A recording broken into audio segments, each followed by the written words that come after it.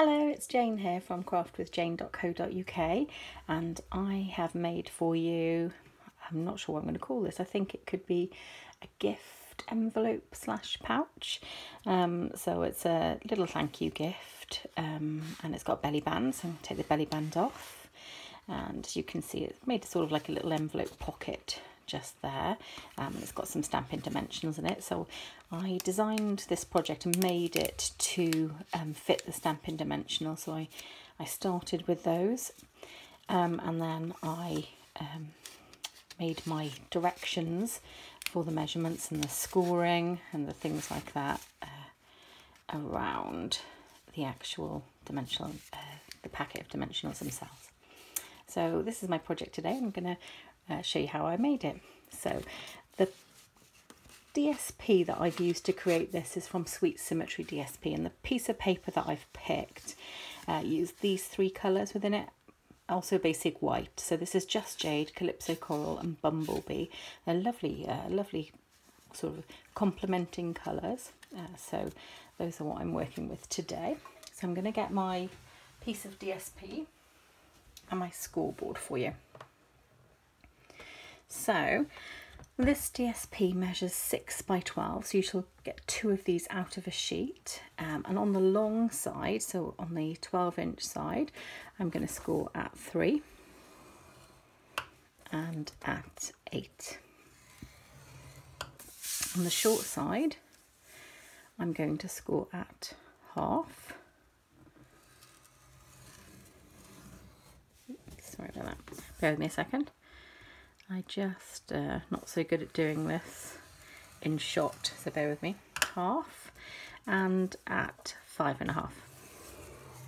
There we go. I'm sure I made that look a little bit tougher than it was meant to be. Apologies.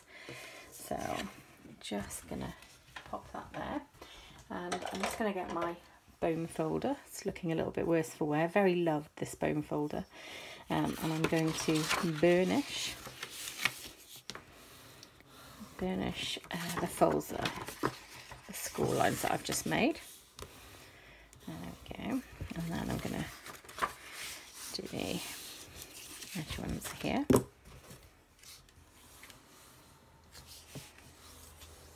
we go. And on the other side.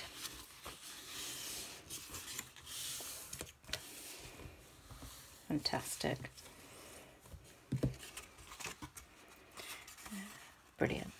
So this part here will create my pocket, and this will be my lid. So the only bit that needs to keep these 1/2-inch corner pieces would be this part here, which is going to create the pocket. So I'm going to get my paper snips here, and I'm going to look at the score line, and I'm going to mite it in ever so slightly. I'm not sure if you can see that just there. Actually, if I turn it this way, you might have a better for you to see it that way if you can. So I've got my first score line mark there, so I'm going to cut there. I'm going to do the same on the other side, so just there. That's great. And now I'm going to cut down here. Now you can use a trimmer for this, but you can also use your scissors. So I'm going to use my trimmer to make the cut. So I'm going to fold in this piece here, and I'm going to put my DSP so it's on the 1/2-inch line. I'm going to bring this down to 4, and I'm going to run my trimmer along, and that takes that off quite neatly. And I'm going to do the same on the other side. So I'm going to move that to the 1/2-inch line. There we go, and I'm going to go upwards this time. I'm going to stop at the 4. There we go, perfect, lovely. So that is my trimmer, and that has given me a good edge to work with. So I'm going to use my tear and tape adhesive. So this is the full roll just here, and I have the remnants of a previous roll, and I'm going to just put that on either side. There we we go. There we go. And then I'm going to take these off with my pick tool. That's that one. And this one.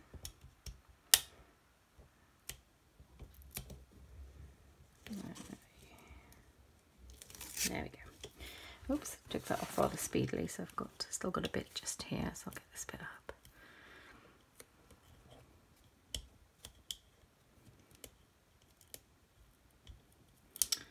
There we go. Gosh, I'm making a meal of this, apologies. So that's there. I think that was more the tradesman than the tools, if I'm perfectly honest.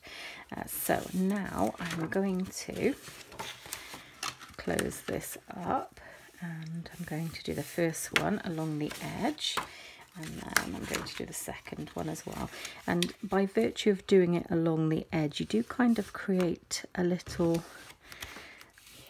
pouch area. You can see you do sort of create a little area just there, and I'm going to put my dimensionals in that little sort of formed pouch and bring the top over, and that's lovely.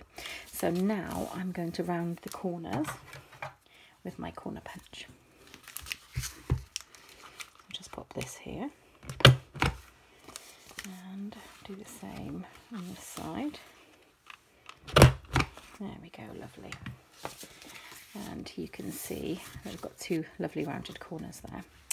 So the next stage, I'm going to take a 11" by 1" strip of the Bumblebee, which is one of the coordinating papers, and I'm going to try and put it in the middle as best I can and just gently fold this around, and this is going to create my belly band. So I'll just give it a little squeeze at the top and the bottom there, and that sort of gives me my fold. And then I'm going to take my tearing tape and I'm going to put some on the inside at the top just here, and then on the front of this one just at the top area. There we go. And I'm going to use my pick tool to take off the backing tape. There we go, that's one bit. There we go, and there's the other. So now I'm going to put these back around my dimensionals, and I'm going to do my best to gently line these up. There we go. So if I press firmly on there, this is my belly band completed there. So it is worth noting that with directional paper, obviously the direction of the paper is going the wrong way around here, but I'm content with that. So because the pattern's pretty cool, sort of has an Orla Keeley feel to it for me, and Kath Kidson sort of 70s vibe. So that is a belly band which does move. I say. Again, there we go, it does move. It takes a little bit of effort, but it definitely moves. There we go, put that back on. Super. And I'm now going to show you how I made the little embellishment just in the sentiment to stick on there, which is this one just here. So I took the Symmetry stamp set, and I used the Thanks So Much. Also used this cute little coordinating flower as well to just stamp just a little bit of a flower, and I wanted to make it look like it was coming off the S of the thanks, so I've used that. I then used the Tasteful Label dies. This is such a brilliant set of dies, it's so versatile, and I used the largest circle, pattern circle one for this background, which to me felt like it might be a rising sun in the coordinating colours, and I used this shape as well to cut the sentiment out. So just pop that to one side.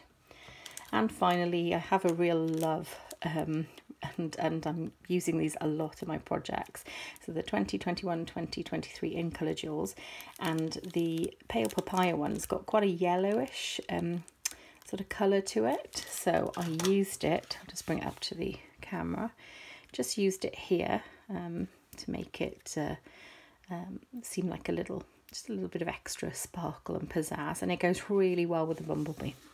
So to secure this, I'm actually going to use some Stampin' Dimensionals. I feel like that's quite ironic with the gift inside. So I'm just going to put 2 just about there, and I'll take the backing off.